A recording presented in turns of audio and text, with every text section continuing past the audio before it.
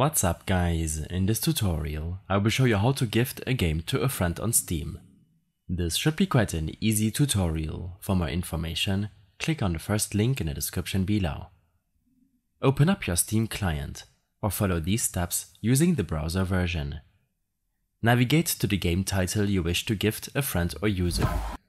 Make sure that this user is in your friend list. On the store page of the game you wish to gift, select to add it to your cart. In your shopping cart, you can then select to purchase the game for yourself or to purchase it as a gift. Select Purchase as a gift. You will then have to find the correct friend to gift the game to. Below, you can even schedule the game delivery if it's for a special occasion, such as a birthday present for example.